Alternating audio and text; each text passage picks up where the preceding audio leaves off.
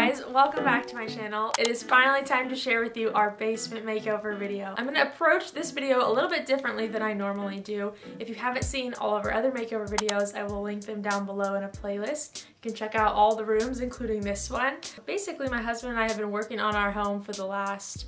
We've been here for 3 years, so technically 3 years, but we've been kind of filming it and putting it on this channel for the last year. When we bought our house, it had a completely unfinished basement, and we sat on it, did nothing with it, kind of used it as storage for pretty much 2.5 years. And then the last 5 months, my husband has started finishing it slowly with the help of his friend. Normally my videos, you see me working on stuff. I did almost nothing in this room. I painted the trim and I did some caulking and I picked colors. Otherwise, none of the work was me. I take no credit. That's my husband and his friend Justin, and I was pretty much watching the girls. I'm gonna try and walk you through and talk you through the process and show you how we took a completely unfinished basement to a now functioning, usable basement with storage. Before we jump into all of the renovations, I want to say thank you to Popsa for sponsoring today's video. Popsa is a really easy to use photo printing app, so you can make photo books like this one, you can make calendars, picture tiles, even Christmas ornaments. They've got a lot of different options. I know that I share it all here, but something that I thought would be really cool is to sit down and make a book of all of our renovations that we've done on this house, showing the befores and the afters. Popsa was such a fantastic way to do that. They made it so quick and easy for me to just plug in all of the photos that I have on my phone.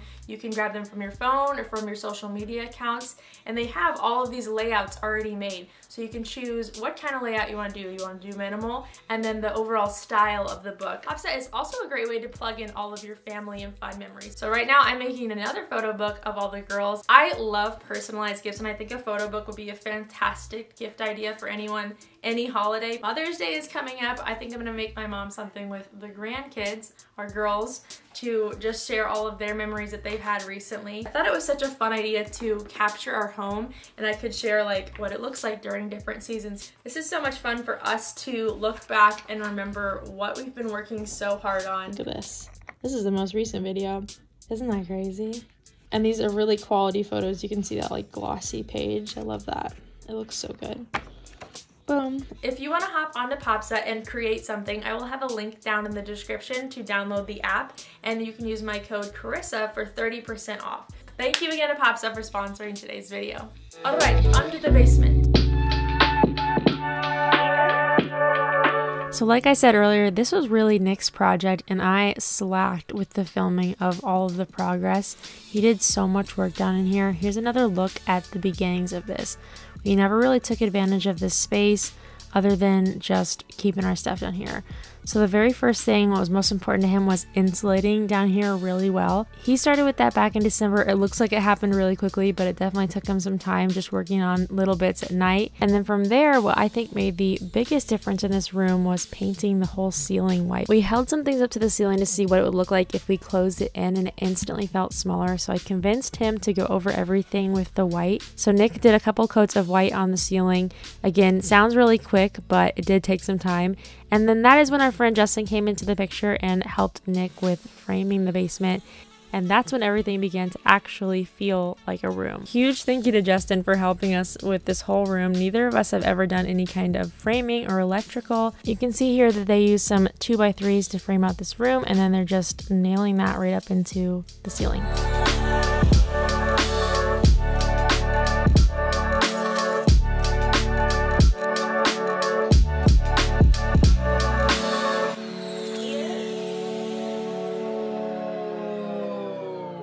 So this area over here is what will end up being the storage area, and then they framed out this little door spot over here. How's it going? It's going. Concrete sucks. Alright guys, you ready for an update? Oh, it smells even like a room in here. What are those walls? Okay, so I think since I've updated, we have walls, almost all the walls, and 1, 2, 3, 4, 5, 6 lights. I'm ready for it to be done.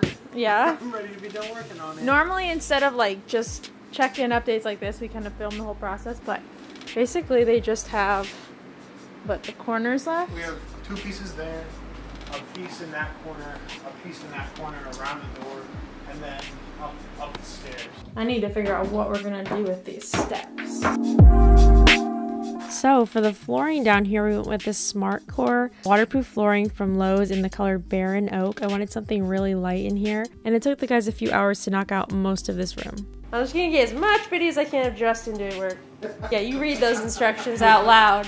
One of our main reasons for finishing the basement was being able to get Nick's office down here so he could have a little bit more quiet when he works. So when they finished up with the floors, I started setting up the desk and working on finishing touches.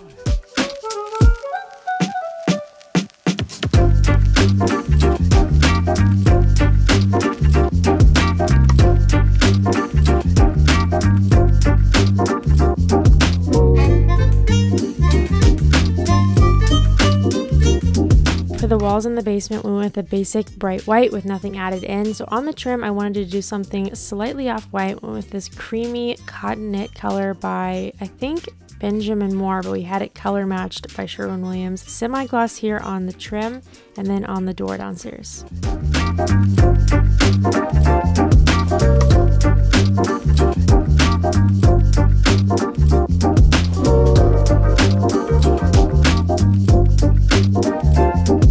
And at this moment, we got incredibly busy, and this is all the footage that we have. All right, it's a little loud down here, but it's time to show you the room you've been waiting for. It is not finished to its entirety, but it is a finished basement now.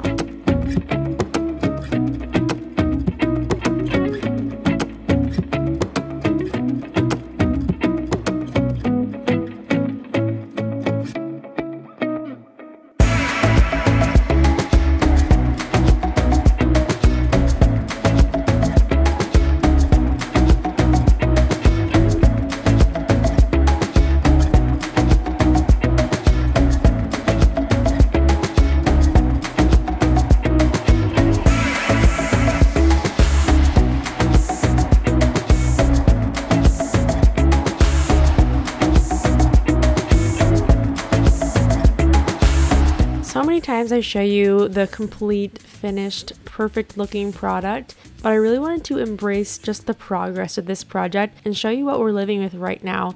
Yes, there are some unfinished things here, some pieces of trim, outlet covers and stuff like that, but this is what is working for us right now, and I really wanted to show you the progress we made on this room. I'm not too worried about styling it at the moment, just making it functional was our main goal. Let me know what you guys would use this space for if it was in your house and what you think made the biggest difference in this room. All right, Bubby's gonna help me do a little bit of a tour around this space. What I didn't really show was this carpet going in. We weren't here, I wasn't here on the day that it went in. This is the part that we hired somebody from, I think it was Lowe's, to come put this carpet in. It was about $500 to do this over here. We still have to put up our handrail back up there. Really love this. It changed the feel of this room instantly into feeling like a more finished space, and it pads the sound, and it is unbelievable how much of a difference it made in the sound. It's so much quieter when we come up and down the stairs. I mentioned this earlier, but you can see like we have little touches to finish up, plenty of things to do. Another huge part of this makeover that I did not show that was so time consuming was all of the mudding. Like, I don't think you guys realize how much mudding Nick did and just sanding and vacuuming in this room in order for all of this wall to like be the way that it is. He had to mud every single screw into the wall, all of the corners, and that just took, you know, a long time doing that only at night. And some weekends just took forever. So way to go, babe. Up here, we decided to leave this beam open. I liked the way that this kind of light wood looked, and Nick sanded it down a little bit. It was darker. And then you guys know we painted the ceiling up here, and Justin added these 6 lights in here for us, so it makes the space so much brighter. It honestly kind of feels like a cool like warehouse office vibe, if you guys know what I mean. Some hip young office space. But this is Bubby's zone. He loves this rug down here. This is a rug that used to be up in our living room. I mentioned this, but I'm not really worried about styling it at the moment. Like I said, Bubby's down here a lot, so I don't want to have to worry about, so like this is our old couch. He loves to sleep on it. We're not really worried about. This is that board that we tried up on the ceiling, and it just felt so small in here. It was not worth covering the ceiling up. I want to bring some of the girls' toys down here, so that's why I have this little shelf for them. So here's this view of this space from over here. This is a partial basement, so it's not the entire length of our house. It's basically the living room of our house and like the upstairs living room. We've got this outlet that Nick's dad helped us put the outlets in. He put this up here so that we can mount a TV over there. We were kind of trying to do some sort of sectional the way that we have up in the living room. But like I said, we're sticking with what we have for now.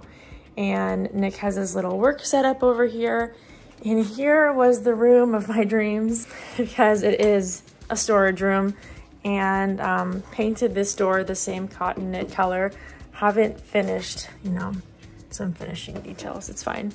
We're all fine. Back in here, that's where I've got Christmas baby clothes, stuff like that. Extra rugs. People seem to think I have a lot of rugs. I really only have that one in storage, I promise. I honestly cannot believe that this is the same area that was down here when we moved in, guys. It's insane. And it took a little while to get here, but oh my goodness, so much worth it for what it adds on to this home. In my original plan, I wanted to do some cool big mural down here, but I just do not have it in me right now. What do you think? You like it, Bubby? Yes? He likes it down here. Isn't that difference amazing? I hope this process was a little bit helpful. Let me know if this was fun to watch down below if you like this style of video. It's so cool to see where the basement started. This was definitely our most from scratch project because as you can see, the basement was literally concrete. And this home's like 20, I think this home is like 20 years old, a little bit older than that. No one has ever gotten to really use that basement. Now it is usable space, which adds a lot of value to our home, but also just a lot of function. If you enjoyed this video, be sure to like it. If you haven't subscribed yet, we definitely have a lot of things coming up and you will see them very soon. I'll be sharing some big news here. So hit subscribe so you don't miss that. Thank you guys so much for watching. As always, happy DIYing or happy cleaning.